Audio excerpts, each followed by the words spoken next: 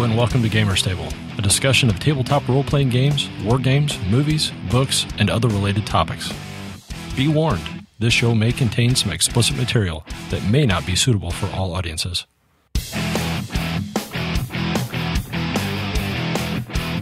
Hello and welcome to Gamer's Table. My name is Eric. This is Mike. This is Dan. This is Mark. This is Jason. And I'm Sean. This episode we're going to talk about names. Not our names. Not our names, but names. Naming conventions. Naming conventions. Naming your characters. Coming up with good names is hard. It's rough. Naming conventions, you mean like NameCon? No. I'm sure there is one. There probably is one. NameCon 2012. We need to trademark that. Just in case. Just in case. We should totally make some NameCon t-shirts just to see. Hey, did you go to NameCon last year? NameCon veteran. You could sniff out the hipsters. I yeah. went 2 years ago. Yeah. Right. You know. Make like a I was there at the NameCon 1. make a vintage NameCon 1982 shirt. That would be great. Yeah, we could totally do that. I love it.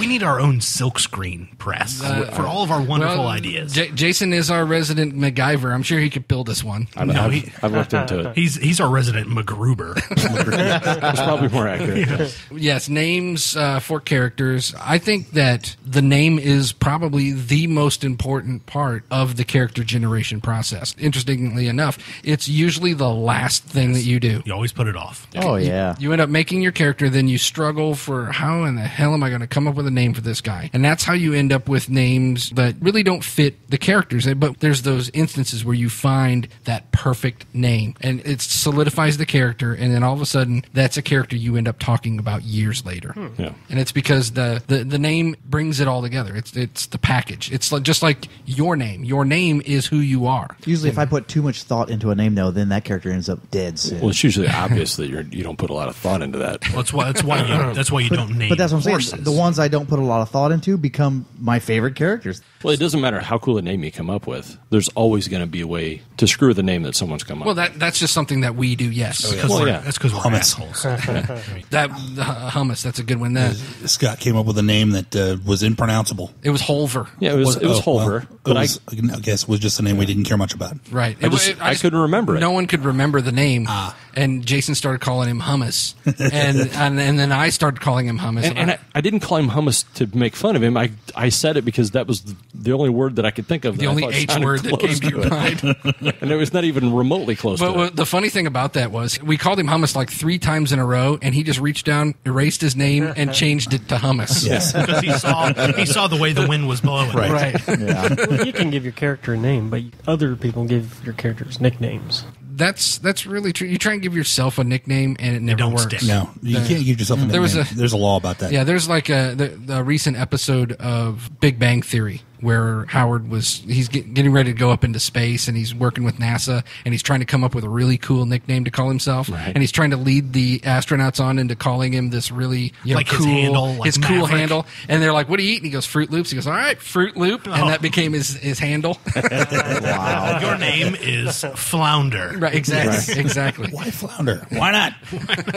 Nicknames are that's a good one because you can choose your own name for a game, but choosing your own nickname, no one's going to use it. It's inversely proportional to how cool your real name is how bad your nickname is. I hear that a lot at work. There's some of the ladies at work are talking about their family members or people that they know, the mutual friends and things like that, and they're like, "Do you know Stanky?" And I'm like, "How many Stankies do you know? How many? I went to Boy Scouts with a kid named Stanky, but that was actually his name. I know the Martha's Vineyard Stankies, not the Hampton Stankies. The Hampton Stankies." And somehow we have gotten completely off track right from the get-go. We're talking about names. Yeah, nicknames. But Well, okay, I'll bring it back around to one of the things that I always thought was most difficult, and that is MMO names, because there's so many people playing. And Get on the game early and get your name, because once it's taken... we all have the same ideas of kind of what's cool or what's bad, and there's only so many words out there, and if you're going to use actual words. Like, I'm Tom 1286. That's how I ended up with a City of Heroes character named Platinum Blonde, because I was just thinking of names, and then I had to make a character to fit it. That's how back when I was playing TFC, I had to come up with a handle that I wasn't going to be, like Atreides 1286. Mark 5. Right. So I came up with the name Ustroboth, which is a totally made-up word. It doesn't exist in any language that I'm aware of. You have to Lucas it. Right. But then nobody could pronounce it. And the really cool thing about that is, because this kind of goes along the same lines of coming up with a username for a message board or a website. If your name is unique enough, you can Google that word and find stuff that you've posted. There's something that I posted one time Or you could be a man and just post as your real name. Yeah, but I don't think my name is that uncommon. My full name, it really isn't that uncommon. I've Googled my name, and there's some guy who's like a softball coach, women's softball coach at a college, and there's another guy that's obsessed with Tara Lipinski. Interesting. As you know, people are. Sure. Who the hell's Tara Lipinski? The skater. Figure skater. Okay, got it. All right. But, there was something I posted on a Star Wars message board about my idea for a live-action Star Wars TV show. You go back to that message board and you're looking for it, and you're trying to use their search feature, and it's a pain in the butt trying to find stuff like that. I tried to remember what name I used to post it under, and then I typed a line that I thought I could remember that I'd used, and I found it like it was the first hit. What Jason was really doing is he was trying to relive some of his greatest trolling events. No, not at all. Biggest highlights. I was trolled for that. I remember, I don't play a lot of MMOs, but I do remember, especially like City of Heroes, where I would come up with a character idea and work out the character, and I'm like, oh yeah, this name would work out perfectly, and somebody already took it. They inevitably. Yeah. And then I'm like, what else fits what I just did? Now I've got to try and backtrack rather than go with the name first. And then you end up with that. a name like Barney Sniffle. Because there's just nothing else. And you're like, oh, and then you got to play that character. It's hard making superhero names just to begin with. Yeah, right. Well, unique ones. In City of Heroes, my character names were derived from Marilyn Manson songs. I never had a problem. I don't think I could name that may three Marilyn speak Manson to songs. Marilyn. Yeah, I was going to say that may speak to Marilyn Manson's popularity anymore. Or Marilyn Manson fans' non-use of MMOs. It could be that too. It was funny. I was playing the game, and one of the characters that was named Misery Machine after one of the first songs from an early album. And Sounds like a villain to me. well, maybe, but it was before City of Villains. But but anyway, so I'm standing there, and a guy comes up to me and just how they do. They just kind of stand there, and my name was Misery Machine, and he says, "Oh, Scooby fan, huh?"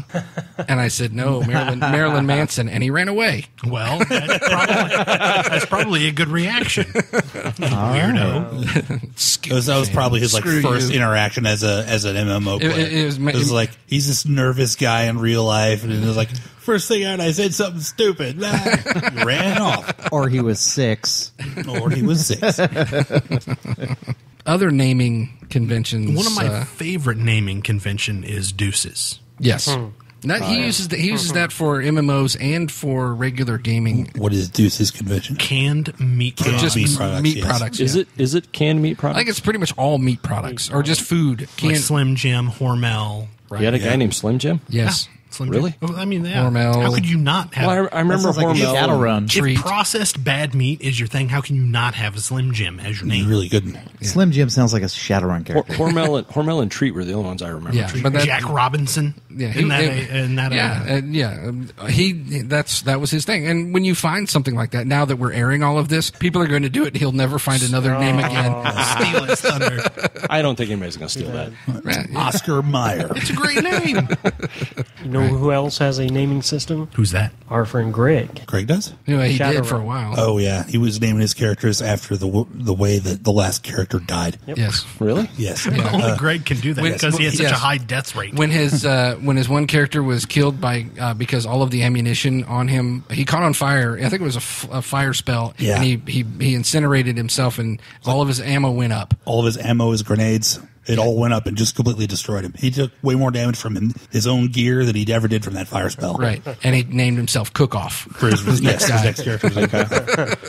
You find little things like that, and that's a fun way of doing things. But what about serious naming? When you're coming up with it's a serious game. It's you're playing D&D. You want it to be a serious game. You don't want it to be a joke. You want your guy to have cred right out of the gate. Right. Yeah. That's the thing. There are very few characters whose names I actually remember. Because a lot of your character names are ridiculous. That's so they can't be ridiculed. He starts off, yeah, that's right. You had Rick the Enchanter. Rick the Warlock. Oh, I'm He's sorry. not an enchanter. Rick, that's right. You called him Rick the Enchanter. Rick the Warlock. It flows off your tongue way better. It's Jim the Enchanter. Rick the Warlock, who wore buckles on his shoes. He did not wear buckles on his shoes. I believe his full title was Rick the Immaculate Jimmy. That's true. I think it was. You're right. It was Rick the Immaculate Jimmy.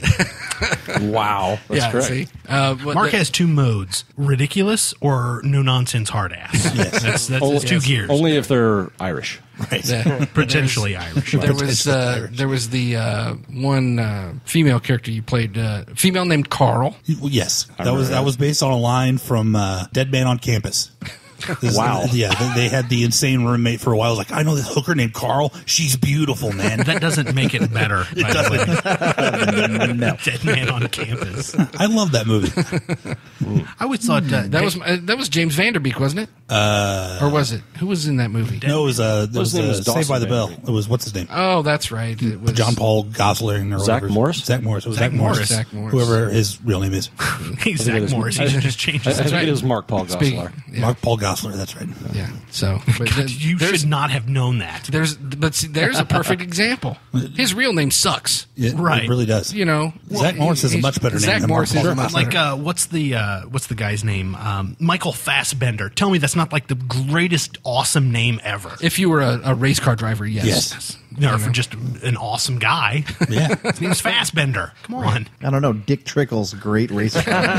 It was Cole Trickle was Yeah. the guy was Tom Cruise. Yeah, but he's talking about, No, but he's talking about a real person. There's a real Real- racer. Yes, there's a real Yeah. guy named See, Dick I don't pay any attention to NASCAR. In NASCAR. Days of Thunder was the last time I watched any NASCAR. And that was years ago. No, the guy's real name, Dick Trickle. It's awesome. Wow. Well done.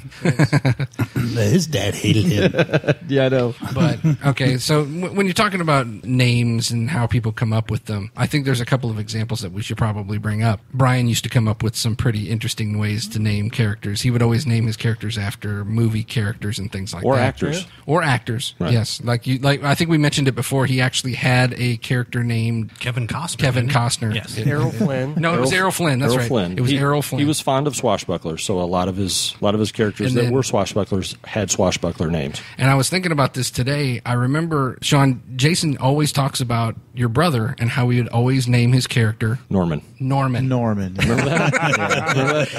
few times that Kip did play with us, no matter what game it was we were playing, it was always Norman. Maybe he secretly wished his name was Norman. That's how he was working it out. I just think Kip thought that was just simple Norman. Just Yeah. Well, and That's his John Doe. I was thinking about that today, and it made me laugh because I'm thinking at the time you're like, oh man, will you name him something else but Norman? Yeah. But now it's like no one could ever use that Right. name ever again because that you would immediately associate it with Kip, and there's no way that anybody would use that name. Sure. And it's kind of funny because that name has become kind of a cool thing, you know, and that's kind of something about names of characters or just names in general that you start to think about things that maybe that at the time they weren't cool, but then they kind of grow on you. I think that's a nostalgia factor. Well, sure it is. Yeah, but I think you used to have a name that you were fond of, Philip. Yeah, right. Philip's a good name for a cat. I don't know used about to- a character. Philip's a good name for my Nazi uncle. Fair enough. Yeah, I used the name. Let's out your uncle. He's not going to listen to this. He's a Nazi. Okay. Yeah, I use the name Philip quite a bit for NPCs and things like that. I never used it as a PC character though, that I recall. You know, it just dawned on me how we put all of this effort into naming characters. And it was like super easy to name my son. He's going to have to live with this his whole life. And Right. like I didn't put nearly the effort into You that. seriously didn't think about it? Did I? No, I mean, you. Well, I know when Jay Because and I were naming. I stopped really trying. I mean, granted, the name we picked was the name that I did come up with, but everything was just being vetoed, so I just stopped. Oh, well, see, Jenny and I had wanted to name, if and when we had a son, I wanted to name him Corey. And our plan was that after our first child, if the first child was not a boy, you know, we were going to do like an alliteration. Like my wife and I share the same first initial. So we were going to do an alliteration with our kids' names too, so that they would all begin with AC. And so after our first child was born, we came up with for our daughter, we came up with a name that had a C. So then our son was born, we named him Corey. And then our third child, we named her with a C name. But not it's the C sound. word. No, with a, did I say C word? No. Okay. No, that would be terrible. We named our daughter C word. That would be terrible and illegal in France. But anyway, I remember when we named when we were coming up with names, I remember thinking to myself, okay, now how are kids going to make fun of her name? That was one of our criteria because I have a nicknaming name. Right. My name is Daniel. Everybody's always called me Dan or Danny or or whatever. And I was like, well, I would really like to try to prevent that. So that's why we ended up all the names that I picked were all names that couldn't really be nicknamed. Right. Yeah, that's what my parents was. My dad